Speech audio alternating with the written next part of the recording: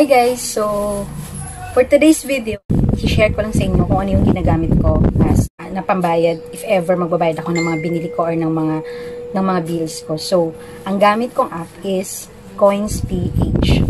Ano nga ba yung COINSPH? Ang COINSPH ay para siyang wallet na pwede mo siyang gawing pambayad anytime, anywhere. Basta may internet connection ka. Ang kailangan mo lang is application ng COINSPH and of course internet connection. And syempre, dapat may pondo or may funds yung COINSPH mo. Mamaya tuturuan ko kayo kung paano gawin to at kung paano gamitin. So, i-download mo siya sa mobile mo. Once na download mo na yun, magre-register ka and sobrang hirap mag-register sa kanya.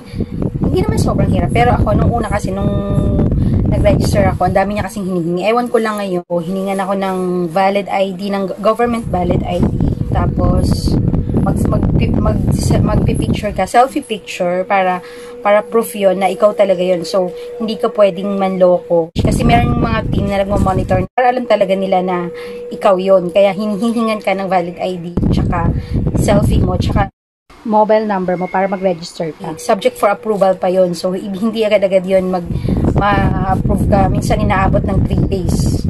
Depende sa dami ng nagre-register. So, inabot ako ng mga 1.5 day bago ako na-approve. Kung bago kayo sa channel ko, please hit the like and subscribe button para update kayo every time na mag-upload ako ng video. So, without further ado, let's get started. Unang-una, i-download muna natin yung COINSPH. So, since meron na akong COINSPH, bubuksan ko na lang to. Ayan, tapos, i-enter natin password natin. Once na nag-register ka, hihingan ka nila ng PIN code.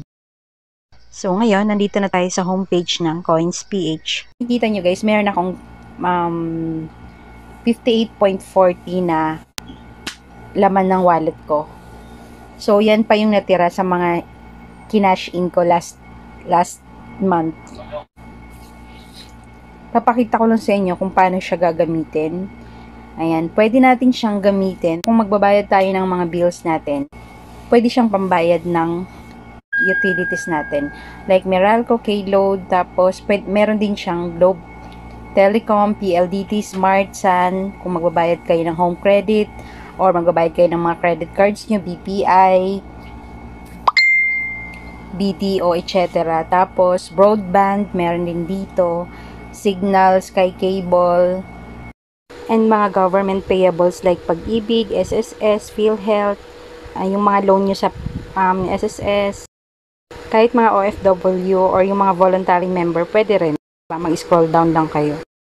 So, once na nagbayad ka, every payment mo, meron kang rebate or cashback. Pag nagbayad ka ng 1 bill mo, meron kang 5% cashback. Pag 5 bills naman in 1 week, meron kang 100 pesos cashback. Ganon din sa buy load. Pag nag-buy ka naman ng load, magkakaroon ka ng instant 10% cashback on prepaid load. So, for example, magpa-load ka ng 100 pesos, magkano yung mababalik sa'yo? So, 10% ng 100 pesos. Yun. Kaya ito yung gusto ko sa kanya guys, kasi the more na naglalabas ka ng pera, nakaka-receive ka rin ng kapalit. Paano ba tayo magba-buy load dito? Siyempre, unang-una, dapat meron tayong pondo. So, kung may fund, for example, may fund na tayo, ilagay na natin yung, example, magpapaload tayo. So, kompleto siya sa denomination hanggang 600 pesos sa regular load. So, from 50 to 600. Enter mo lang yung amount. For example, 50 pesos. So, i-slide to pay mo lang. Meron din siyang data from GoSurf 10 until GoSurf 999. Combo, kompleto rin 10, combo all, hanggang Go Only 50. Kompleto siya lahat. Andito na lahat ng kailangan mo kung magpapaload ka. Plus, may 10% rebate ka pa. Paano naman tayo magka-cash in or maglalagay ng funds?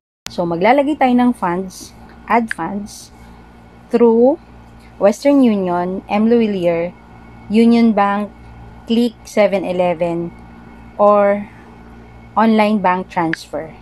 Sa online bank transfer, marami kang mapagpipilian dito. Pero ako, ang pinaka-usual na ginagamit ko at gamit ko is 7-Eleven. So, naka-disable siya ngayon kasi nga may COVID-19 So, dinisable nila yung cash in and cash out ata. Hindi ko lang siya makiklik ngayon. Ilalagay mo lang yung amount dito and then place order. Once na na-place nyo na yung order, pupunta kayo sa 7-Eleven. For example, naglagay kayo ng amount na 500. Pupunta kayo sa 7-Eleven, sa machine nila, tapos click e-money, and then COINSPH, and enter the amount plus your mobile number. Kaya importanteng meron kayong mobile kasi doon papasok yung ifo-fund nyo. So, once na na-click nyo na yon, sundan nyo lang yung instructions and then kuhanin nyo yung receipt, tapos punta kayo sa counter and magbabayad kayo. So, nalagyan na ng funds ang inyong wallet. Yung kanina, add funds yon or cash in. Ito naman cash out. Like for example, online seller ka at may nagbayad sa'yo ng 2,000 at gusto mo siyang i-cash out. Pwede mo rin siyang i-cash out through LBC, Palawan Express, Western Union, or 7-Eleven, or pwede rin through bank. Ako, mas preferred ko mag-cash out through BPI kasi hassle pag pupunta pa ako ng bank. Yun nga lang, meron siyang charge na 20 pesos. Pero okay na rin kung wala kang time pumunta ng bangko. If may bibilhin ka sa Facebook Market or sa Shopee, pwede mong gamitin COINSPH pambayad. Una lang, hihingin mo lang sa seller yung kanyang wallet address. At ipipaste ko din dito. Tapos ibabayad ko sa kanya. I-okay ko lang yan. Once na okay ko na yan, i-enter ko lang yung amount, slide, tapos mapupunta na rin sa wallet address niya, sa COINSPH niya, yung binayad mo. Pero make sure na may laman yung wallet mo. So, pag nakuha mo na yung wallet address niya, pwede ka nang magbayad sa kanya. Ganun din yung gagawin niya sa akin if ever magbabayad siya sa akin. Parang vice versa lang. Ganun ang procedure. So, paano mo malalaman yung wallet address mo? Pupunta ka dito sa receive. And then, show blockchain wallet address. Show my address. And then, copy or share mo lang to. Copy wallet address. Tapos, isi-send mo sa kanya. So, magbabayad siya through your wallet address. Pero na pinadala niya, directly papasok sa COINSPH mo. At yan ang ibibigay mo every time na mag-accept ka ng payment through coins. Alam niyo guys, dati hindi talaga ako nagtitiwala dito. Until, nitry ko na siyang gamitin. Pero hindi ko naman sinasuggest na maglagay ka dito ng milyon or libo-libo. Yung sakto lang sa mga bayarin mo or sakto lang sa mga kailangan mo. For example, load araw-araw. Pwede ka kasing maglaro dito ng Bitcoin pero hindi ko ginagawa eh. Once ko lang ginawa yun. Kasi hindi na ako mulit, sayang yung pera eh. Yung history ko. Ayan, yung mga nagamit ko na siya. Receive a payment, 50 pesos, cash in. So, nag-cash in ako via 7-Eleven ng 1,000. So, pinondohan ko siya. So, makikita niyo kung kailan ako nag-start mag-COINSPH. Member since May 2017. So, almost 3 years na akong gumagamit nito.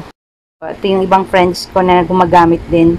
Gamit din nila. Kasi yung iba kasi dito, puro online seller. Once na nag-invite ka ng friend mo, makakakuha ka ng 50 pesos. Siyempre, yung i-invite mo, bibigay mo sa kanya yung referral code mo.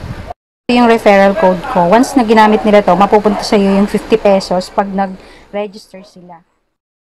Try nyo i-download at lagyan nyo siya ng pondo para if ever hindi kayo lalabas or hindi tinatamad kayong lumabas, pwede nyo siyang gamitin. At meron pa kayong cashback na makukuha every time na may ilalabas kayo and ipapasok. Meron din rebates yun pag maglalagay ka ng funds. So, i-try nyo. Thank you for watching!